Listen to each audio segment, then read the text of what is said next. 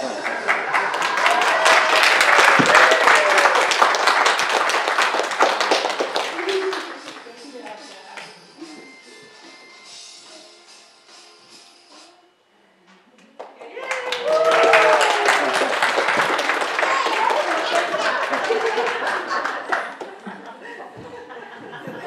granddaughter doesn't want to give up the stage.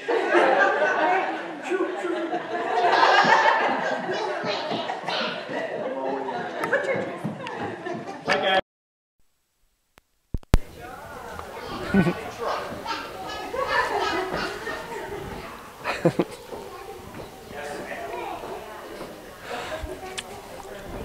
Thank you all for coming. Merry Christmas. So good to see your smiling faces. Tonight, at this very building, at 6 o'clock. 6 o'clock. It's December 24th, Lori, okay? Christmas Eve service here at 6 o'clock. Not 6:30, not 7, not 5:30, but what? Say it with me. 6 o'clock. Thank you. Hey, if you can bring a friend or an enemy, bring an enemy. Wouldn't that be cool? Trick them, saying, yeah, there's going to be a rock concert. Pull the wool over their eyes. Bring them. It's going to be fun. It's going to be energetic, and it's going to be full of the Bible. We have a very special narrator tonight, and it's going to be great. Please come at 6 o'clock. Have I beat that into the ground yet? Not 6:30. That would be too late. So, if you would turn your Bibles this morning to Luke chapter 2 with verse 1. Your pew Bible, it should be 851, if that blue book in front of you, if you'd like to follow along. It's Luke chapter 2, verse 1.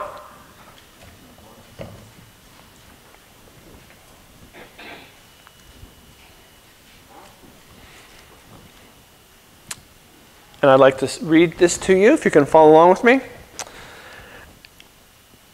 Luke chapter 2, verse 1 says, at that time, the Roman Emperor Augustus decreed that a census should be taken throughout the Roman Empire.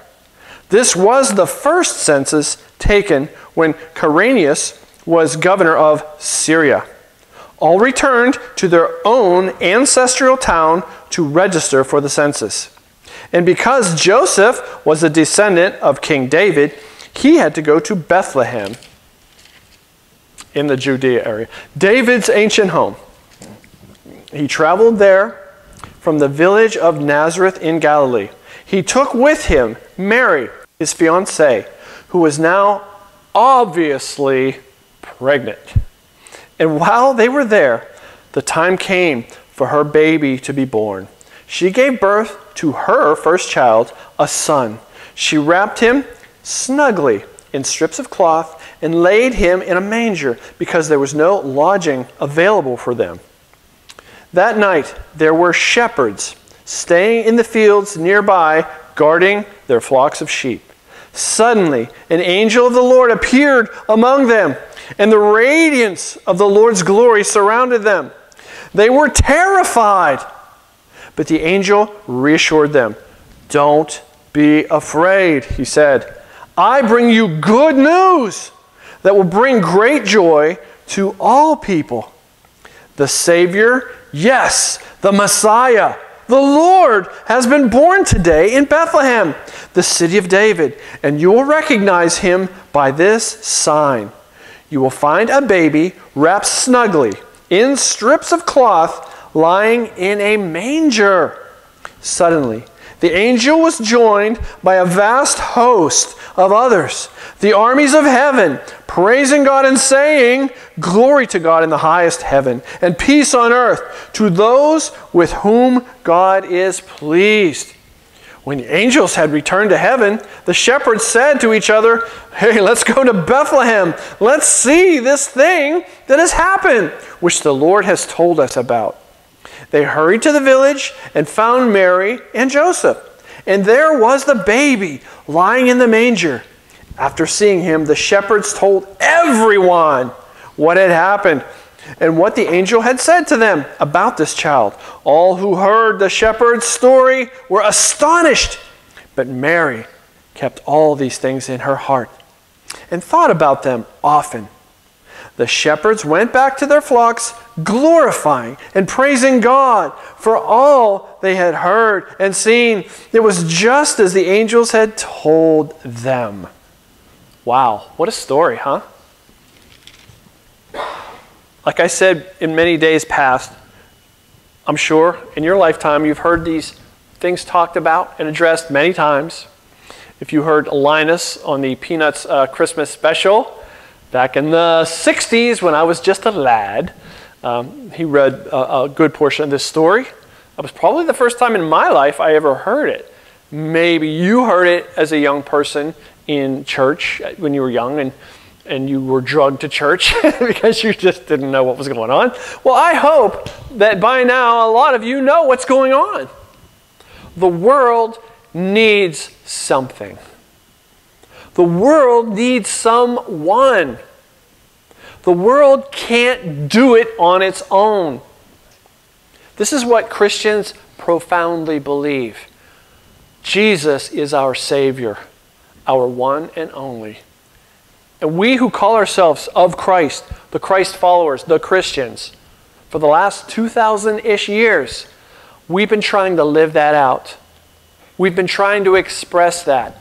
And as you know, history has taught us a lot of Christians got way ahead of the Bible. They got way ahead of the Lord. They said and they did stuff in the name of Christianity or the name of Christ which sincerely gave us a black eye. The Crusades and the Inquisitions and the terrible things, terrible, ungodly things done by people and organizations that had the cross of Christ on their breast or on their shield. What a shame. Well, I think God works through humble people like us. I think humble people like yourselves are exactly the kind of people that God can speak to. I think you're exactly the humble kind of people that can carry His message to a lost and dying world. You guys, or should I say yins. That's the way we talk around here. He has entrusted His greatest message, God Himself has entrusted His greatest message to us. That is so humbling. Because I don't know about you guys. Sometimes I drop the ball. Sometimes I misspeak. Sometimes I want to represent Jesus, but I'm representing a fool.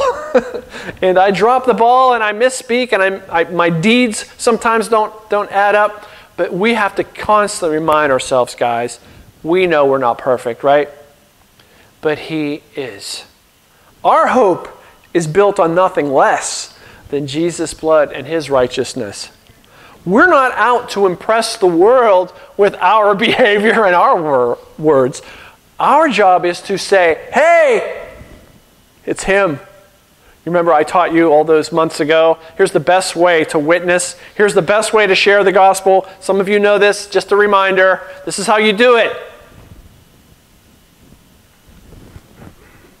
Can you do that? Do it on your own. Practice on your own at home. Go in front of the mirror and say, what did he say? Which part? Yeah, practice that.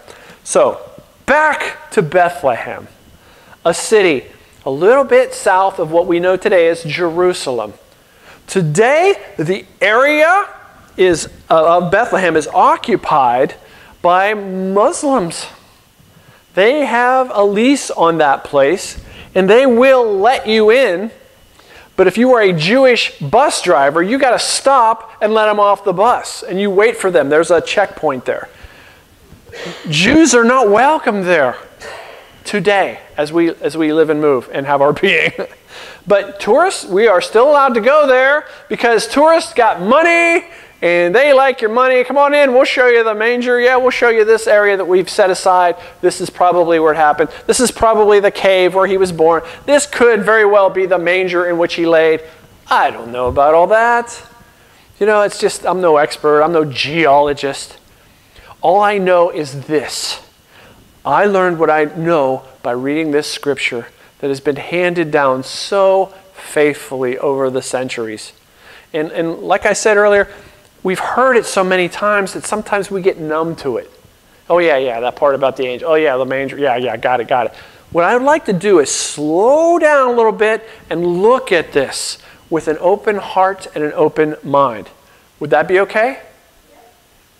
Now, just one more point of contention for me before I start in the story. Nothing irritates Tom Milnes more than this. When someone would speak up and say, Jesus is just a myth. That irritates me. Oh, really? Jesus is a myth. Well, I don't think there's ever been a human being on planet Earth that has affected the world we live more than Jesus. He has a history. I don't care what you believe or how you believe it, there was a guy named Jesus who lived in this area that they call Palestine. We call it Israel. Who lived there, who said great things that a lot of people didn't understand. He made bold claims. It is a matter of history and is a matter of record.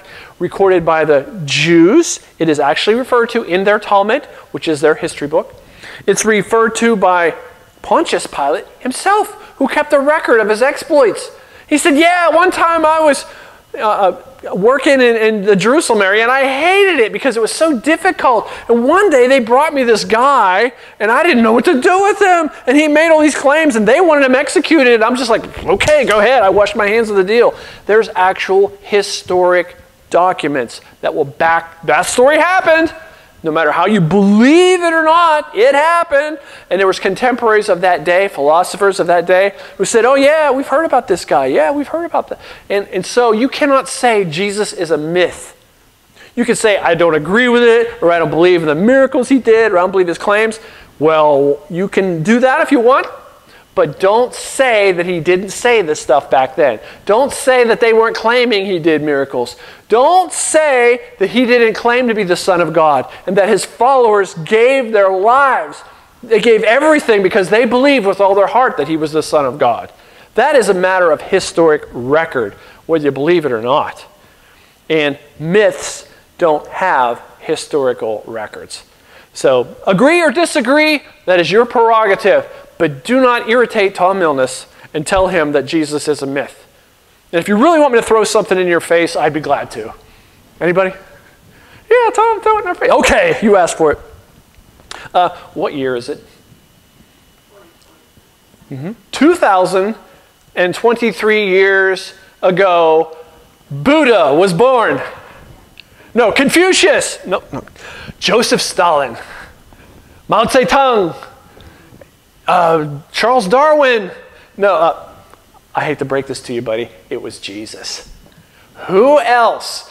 Even the guy who calls himself the biggest atheist in the world has to sign his check. 2023. And God is up there in heaven going, got him. There's no question this man lived. He said stuff, he did stuff. And this man claims he came the first time as a baby. But the next time, he's coming back as a full-grown man. Now, we're at a time of mercy and grace. We can say, I'm sorry, Lord. We can say, forgive me, Lord. But when he comes back, time's up. It's time to pay the piper. It's time to face the music. And our job, Christians, is to warn the people. People, get ready. He's coming. I don't know when. I can't pick the day or the hour. Nobody knows that, right? We don't know, but we're trying to be ready. We're trying to live like he could come tomorrow or in the next few minutes or maybe in 20 years. We don't know, but I want to live my days in anticipation and have my wedding dress ready and my truth. So, no, don't look at me like that. You know what I'm talking about. So, with that in mind, my Jesus is no myth. And if you want to take that up in the parking lot, me and Barb, we'll take you on. So, with that. But you believe what you want. I happen to be a firm believer. There was a record that was kept in the Roman government. When this particular emperor reigned, this stuff happened. That was their date book. Who was in power at the time? And it just so happens, as a matter of record, and you can find this in your Roman history, it is there, Augustus said, I want more money. How can I get more money? All these places that we've taken over in the Roman Empire, Let's figure out how many there are, how many men, women, how many working class people they are. Give me a census. And when they're all gathered and they're all signed up, I will require of all those heads of the household money as taxation, right? Everybody loves taxes, right? It's biblical. Anyway, you don't have to like it. Jesus said, give to Caesar what belongs to Caesar, but don't forget to give to God what belongs to God. But that don't mean you got to like it. Anyway, this is a matter of record. This is when it happened. And in Syria, there was a guy named Quirinius. So there's two sources of historical record. They all had to go back to their hometown and register in the census so that their pockets could be picked. Taxation, overtaxation, you know. So that's where it came from. Did you ever think about that when you were hearing this story? Taxation. And Joseph was in the bloodline of King David. Now we know since the Babylonian takeover, there has never been a Jew who sat on a throne in Jerusalem. We know that Jerusalem was destroyed in AD 70. That's a matter of Hebrew record. So there has been no throne and no king in Israel since those days, right? But God promised a long time ago that from the bloodline of David will arise a king who is going to be called the Messiah. Not just a great king like David, but the primo deluxe, greatest King of kings and Lord of lords. And we hear about him all through the Psalms and the prophets. He's coming, he's coming, he's coming, but we don't know when and we don't know how. We're looking for him everywhere. We're looking and we're looking. And they're looking for the Messiah. They're looking for the king. And all of a sudden, a baby is crying. The baby, get out of the way, baby. We're looking for our Messiah. We're looking for our king. It's the baby.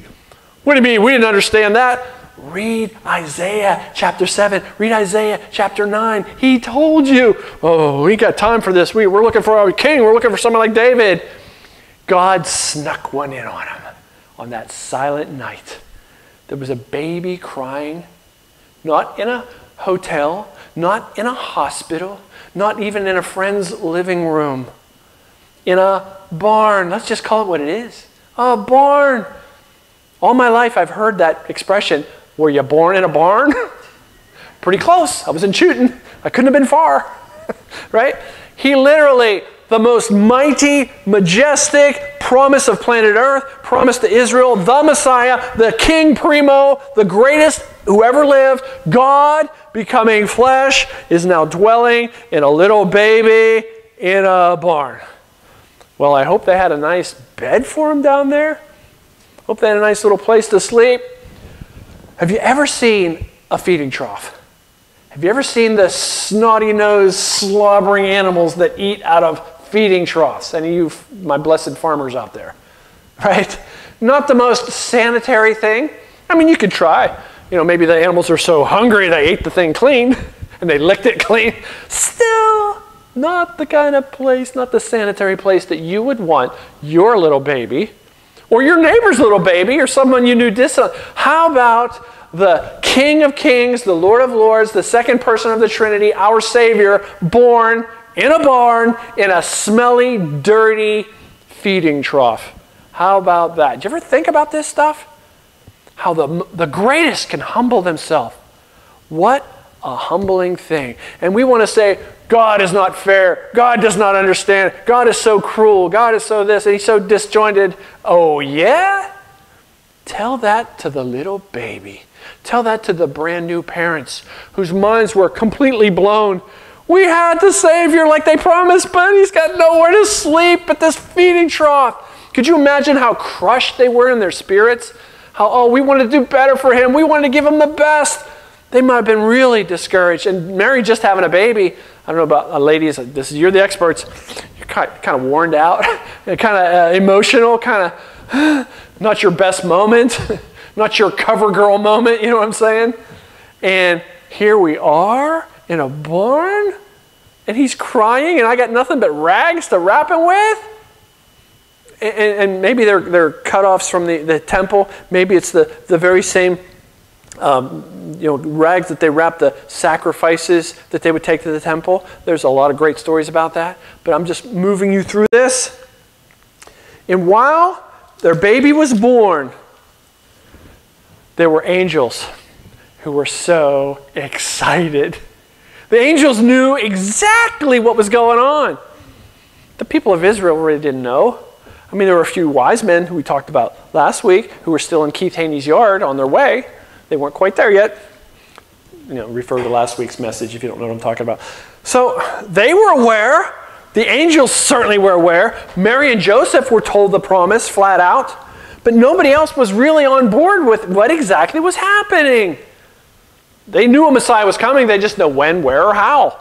They were looking around and while the baby was there, like I said. And now we have Mary and Joseph in that cave by a feeding trough, listening to their newborn baby cry, wishing they could have done better, probably.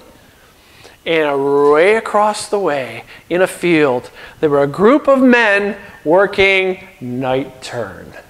Please raise your hand if, like me, you've ever had to work night turn. Some people like working night turn because there's no bosses around. They can do what they want. They can take a nap when they want. I particularly never, ever liked working night turn. I mean, I did such a good job. I'm not, bragging or nothing, but my boss asked me to stay on night turn. Why? Because you're the only one who works. So that was a character flaw of mine. I worked on night turn. Anyway, be that as may. Anyway, working night turn generally is no fun. They got to keep an eye on defenseless critters, sheep. Sheep have no claws. They don't have fangs. They're just a walking lunch on 4 wet legs. They can't even swim. They'll drown because of their wool being so porous. They go into water and they can go down like a rock. They're so helpless. You've got to watch them all the time. And there's wolves and other kinds of predators out there who want that free lunch. And these guys got to stay up. They can't go to sleep. Hey, what happened to all the sheep? I don't know. I fell asleep. You're fired. Get out of here. They got to stay up. It's a drag being a shepherd. Common, humble, working folks like you guys. You are the kind of people that God loves. You guys are the kind of people that God uses. You're the humble people that go out there in your world, in your jobs, your schools, or wherever you go, your neighborhoods, and you say, I once was lost, but now I'm found. I was battling a lot of things, but the Lord is helping me. I'm getting better. I'm improving because the more of Him I let in my life, the better I am.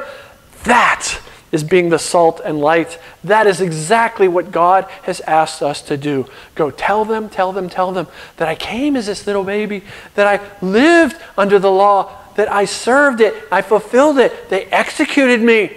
I laid in the tomb for 3 days and I resurrected. Over 500 people saw me alive. And 12 at least gave their very lives to tell the news, Jesus is alive. That is our humble message. But that message had to start somewhere, and it starts on this silent night. And who did the angels who couldn't hold it in anymore? Something's going on. There he is, he's there. Who do we tell? Oh, the kings, they're too proud. Oh, the doctors, they're too busy, signing books. And they're doing, oh, she's on Oprah. She doesn't want to talk. I know, the shepherds. Let's go to them. They'll listen. So, hey guys, here I am. I'm an angel. I want to tell you something. And what's the first thing the shepherd does? Soils himself. I mean, how would you like to be surprised? You ever sneak up on somebody who's working night turn and go, hey! I've done it. Anyway, I used to make a habit of it. The angel shows up. Hey guys, I got something I want to tell you. And after they soiled themselves, and no, calm down, peace be unto you, fear not. Like we've talked about before, whenever an angel appears, the first thing he has to say usually is, hey, calm down, don't be afraid. I got really good news. And we've learned recently, the good news of God is the power of God. The good news, we call it the gospel. It's another word for good news. It changes things. It gives us a new perspective. It gives us a new outlook. You mean this world isn't impossible? You mean this world isn't doomed? You mean there's hope? That's what good news does. It tells you hope. It tells you a way. It tells you the truth. It sets you free from your current condition. This is the light that we bear as Christians in this world. And Jesus started as a little baby, and the angels couldn't take it. We are going to tell you something. You guys want to know a secret? You promise not to tell anybody? They broke that promise. But anyway, tonight, a child is born. And they're all gathered around. Okay, well, what's next? He is Christ the Lord. He is the Son of God. He is going to... the angels get all excited. They start singing and dancing and praising God. And you don't believe us? Oh, you don't believe us, Mr. Shepherd? Huh? Well, let me tell you something. You leave this field right now. Don't worry, we'll watch the sheep. You go down to town there. You go where the farm country is. You go to the first barn you see, and you're going to see a little baby lying in a feeding trough. That will be your sign. Here's your sign. Okay? So, the angels do their rejoicing. They have a hallelujah party up there. Could you imagine how awesome that was? Angels know what's going on, but just about nobody else does. And they couldn't help it. They had to, tell somebody the good news. So the shepherds are like, maybe they had to have a cigarette after that, like, oh man, what just happened to us? This is crazy. I know. Let's go down and let's see this sight. Let's go see it's true. Let's get our confirmation, right? So they run down. Look, is there a baby in there? No. What about over there? No, maybe over there. There's one right here. Come on, guys. Come on, guys. And there, like I said earlier, there's Mary. She's exhausted. There's Joseph. Oh, if only I could have done better. If only I'd had a hotel booked. If only my cousin Joey would have had a room for us. I wouldn't be here in this mess. Oh, I'm such a failure as a father. Knock, knock, knock. Mary and Joseph, could we come in for a second? Why? Well, we were just out in the field, and we had the most amazing story. We saw angels, and the angels told us that tonight a Savior was born, and that he would be a little baby in a feeding trough. And there he is. Your baby's the Savior. Isn't this awesome? And Mary got her confirmation that night. All this work, all this stuff I've been going through, traveling all that way when I was pregnant on top of a donkey, bounce, bounce, bounce. Oh, this is terrible. Try not to complain. Joseph like, we're almost there, Mary. We're going to get a nice room. So Joseph's there. Okay, you're telling me that God is okay with what we're doing here? That God knew we'd be here? That God is actually with us? And he shared it with you? Like I keep saying, that is a confirmation. God works heavily in confirmation. He'll tell you something, he'll lead you, and as you go, you have your opportunity to be discouraged. I've been there, have you? Am I on the right path? Was I really listening to God? That dream I had about Mary having a baby and it being a Savior, was I just eating pizza that night and I just had an upset stomach and I had a wild dream? No, Joseph, here's your confirmation. The angels, they know. They've been told by heavenly hosts, you're on the right track, God. You're not in the wrong place. It may look bleak. It may look horrible to you. It may look hopeless to you. But you're right exactly where you need to be. And here's your confirmation. Guys working night turns, smelling like the fields. They needed Old Spice that night, but they didn't have any. And Mary, it's true. What the angel said to me. And we're here, and here's our boy, and now we got to raise him. Gulp. Not the story there, but the thing I get from this every year is how awesome God is. And when he speaks to you, and when he's leading you, you may get discouraged. I'm just telling you, hang in there. Someone told me a long time ago, when you get to the end of your rope, tie a knot and hold on. Here we go, guys. Don't be discouraged. Don't be heartbroken. Don't feel alone. Gabriel told Mary a long time ago, well, at least 9 months before this, what we're reading now, with man it's impossible, but with God, nothing is impossible. Ask yourself this question. I'm going to do a little preaching here. Is that okay? Is Jesus your Savior? Is it just a nice idea? Just a popular thing? Are you a member of the, Creaster party? Christmas and Easter? Otherwise, you do whatever you want, whenever you want. I mean, is he really the Lord of your life? Is he speaking to you through his scripture, through his spirit, through our fellowship? Is he talking to you? Is he leading you? Sometimes that road could be mighty lonely. Sometimes you can be sitting at the lunch table all by yourself. Sometimes you just feel misunderstood and you get your self-doubts. Right? Like I said, I'm preaching here to people, humble people like yourselves. Don't you dare give up. You are on the right team. You have a hope. You have a promise. You have a future. You have a destiny. And it's written by the finger of none other than Jesus Christ, the perfect Lamb of God, slain from the foundation of the earth. Christian Kramer. Period. He's in! If you had any doubts, you're in. And I could write all your names in there. Written not by, oh, Tom, yeah, they're okay. Yeah, go ahead, Jesus, write them. No. What's Tom know? Right? You guys could be fooling me. You could be pulling the wool over my eyes. I think you're okay. But God knows. He sees you when you're sleeping. He knows when you're awake. Forget about that Santa stuff. Jesus knows. So the angel said, "Glory to God in the highest, peace on earth to those whom God is well pleased." In this day and age, guys, I know you're hearing this too. Where's the peace on earth? Where's the goodwill to men?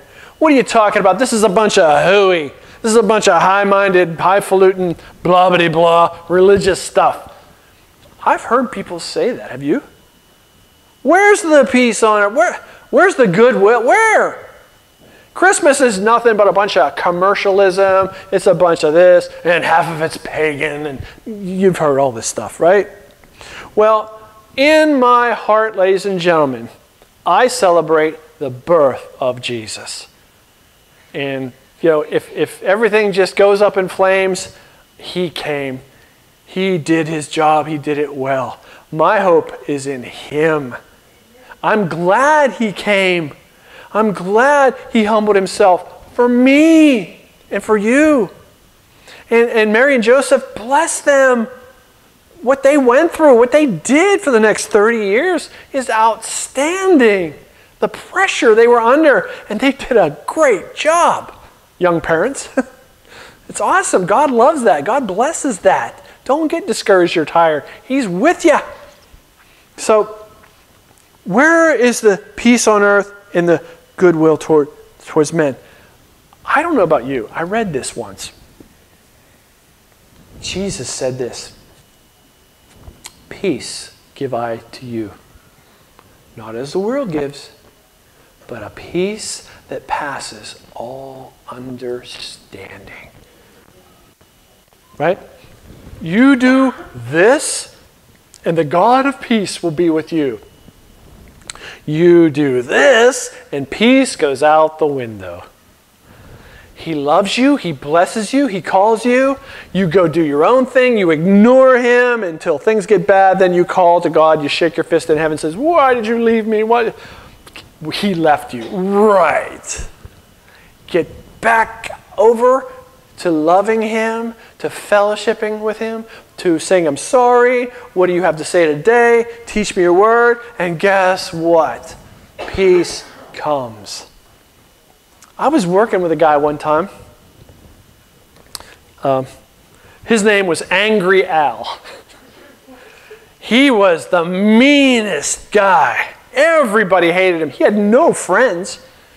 Every other word out of his mouth was a word that I cannot repeat in present company.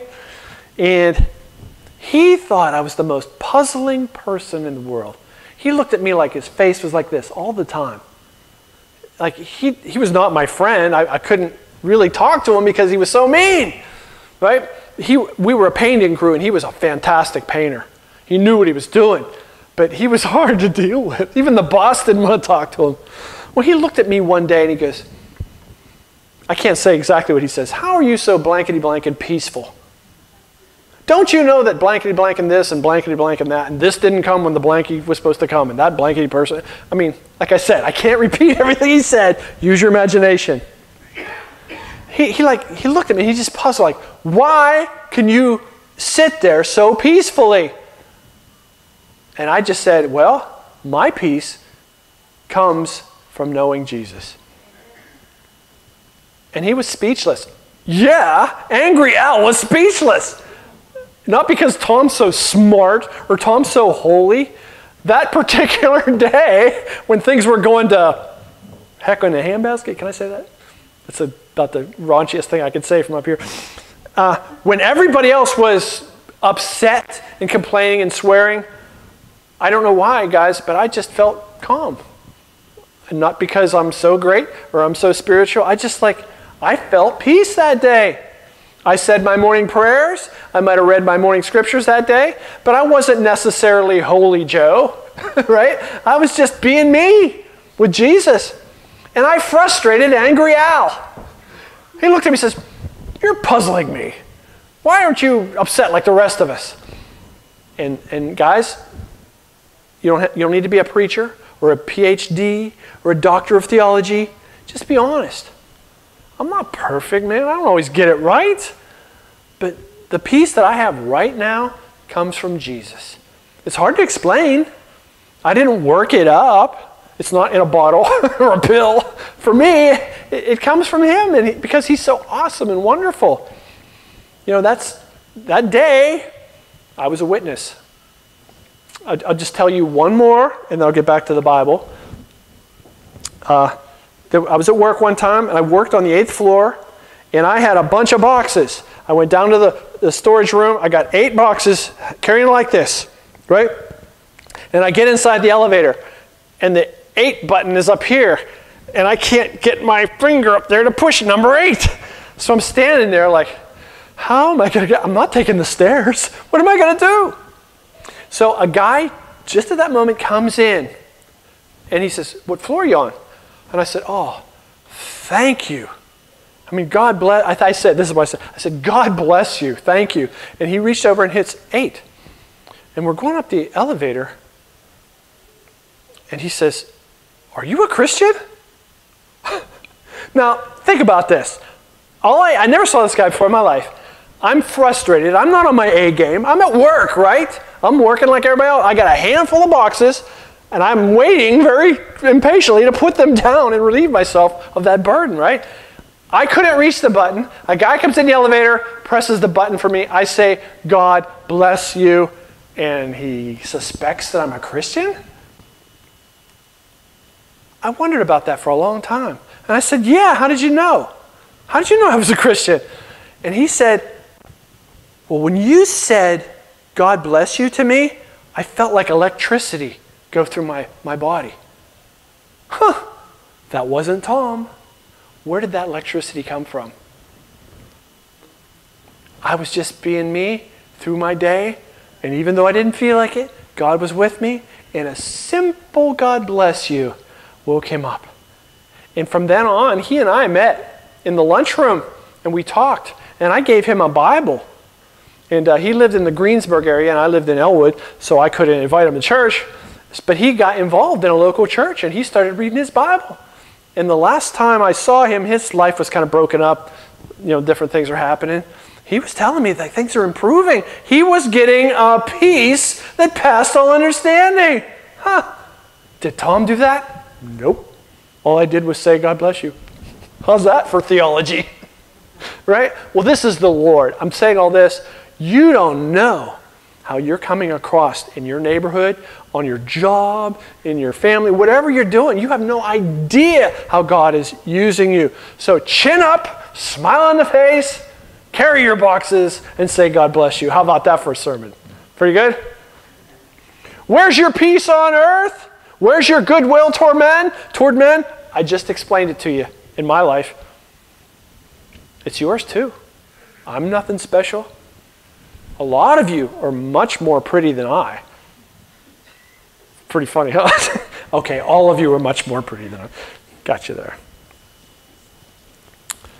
The shepherds went back to their fields with a new testimony, with a new look on life. And they couldn't keep their mouths shut. They told their story wherever they went. So there was expectation. There was a buzz. There was a stir. God is here. What's he going to do? And in closing, I'd like to say this to the United States of America. God is here. What's he going to do? It looks crazy. I don't know what, this could happen, that could happen. You know, people talk about being a prepper. You know, I like preppers. I hope I'm living next door to one if it hits the fan. Hey, you got a sandwich for me, Valerie? You know, that'd be nice. Being a prepper is good if you want to be one. Keep your food and your beans and your guns handy, whatever you want to do. But number one prepper for me, I'm preparing my heart. I'm preparing my spirit in me. That no matter how bad things may or may not be, I'm no prophet. I want to be ready.